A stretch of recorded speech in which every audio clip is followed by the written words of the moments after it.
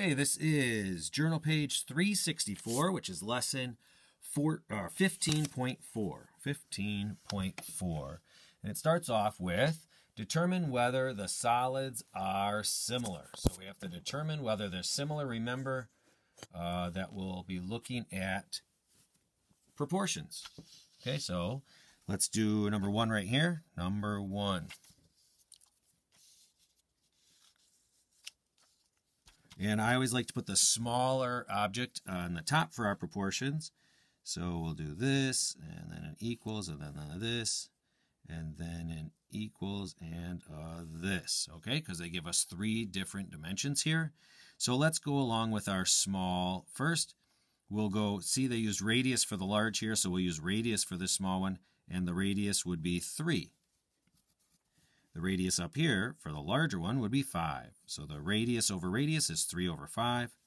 Height over height would be 4 over 12, small over big. And then slant height, 5 over slant height, 13. And we can do cross products here really quickly and see that this is 20 and this is 36. So that doesn't work out. This is 60. This is 52. So that definitely doesn't work out, okay? None of these are proportional. And so this is no, it is not. These are not similar solids. So looking at number 2 here, just the way these worksheets usually go, I'm going to guess this one's a yes, but we got to try it. Again, they give us 3 dimensions. So we'll go length, then width, then height. So length, 4 over length, 6. Width, 2 over width, 3. Height, 10 over height, 15. And I can do cross products to see 12, 12, 30, 30, so that works out. Or I could see all of these simplify to 2 over 3, 2 over 3, 2 over 3. So this is a yes, because their dimensions are proportional. I guess I should put that in there. These are proportional. Then that is yes, these are similar solids. Okay, and down on 3 and 4, these are similar solids. It tells us so right here. So we know that their dimensions form proportions. So we can find the missing dimensions. So I'm going to, there are 3 dimensions here. We've got side, we have height, and we have slant height. Here's the larger of the 2. Here's the smaller, so I'll put these dimensions on top. And I'm going to go side, height, slant height. And I'm putting the height in the middle here because it's the one where we know the whole ratio. It's 3 over 4. Both of those dimensions are given to us. I'm going to put a little h up there so we remember that's the height. A little s up here because that's the side length. For the little one, we just have s because we don't know it. Over here, we have 6. And for the slant height, we have L over 5. Gives us 5 for the slant height. So now we have to find out what this is. Make sure your S looks like an S and not a 5. So I have 3 times, we know this forms a proportion because it tells us they're similar. So 3 times 6 is 18. S times 4 is 4S. Divide both sides by 4. And you're left with S equals 18 divided by 4 is 4.5. And of course, that would be centimeters. Going over to work with the length or the slant height, we've got 3 times 5 is 15. Put a little line right here. And L times 4 is 4L. Dividing both sides by 4 again, I get L equals 4 goes 3 times with 3 left over, and 3/4 is the same as 0.75. And that is centimeters again. So the slant height is 3.75 centimeters.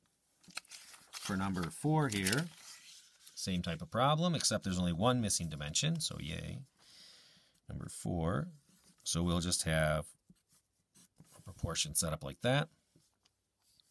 Smaller one, we've got radius over the larger radius. Smaller height over the larger height. H times 3 is 3h. 1 times 1.5 is 1.5.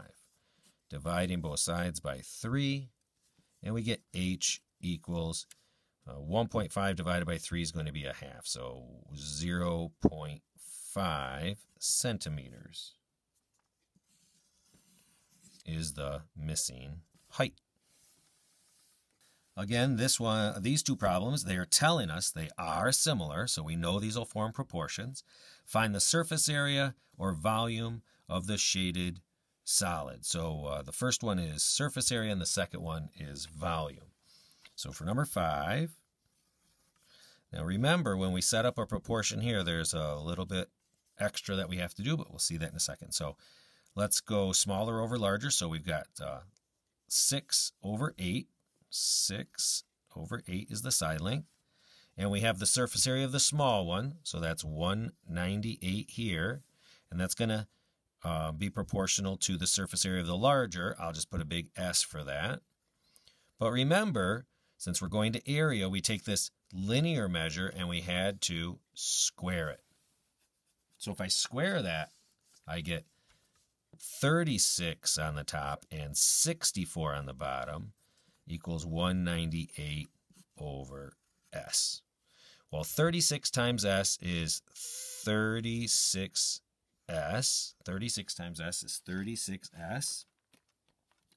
And if memory serves me well, 198 times 64 is 12,672. 12,672 for those of us that know our 64 times tables all the way up to 198. Divide both sides by 36 and we get S equals 352. Now we were finding the surface area, so that's going to be meters squared, okay, or square meters. Say 352 square meters. This problem is similar, except we're going with volume. So again, we'll start with a proportion. Small side over large side, and then it gives us the small volume over the large volume. But it's volume this time, not area, so we don't square it, we cube it. Okay, so 3 times 3 times 3 is 27 for the top. 8 times 8 times 8 is 512 for the bottom. 54 and V. 27 times V is 27V. And 512 times 54 is 27,648. 27,648. Dividing both sides by 27, we get V equals 1,024. And that will be millimeters cubed because it's volume. Millimeters cubed. Excellent.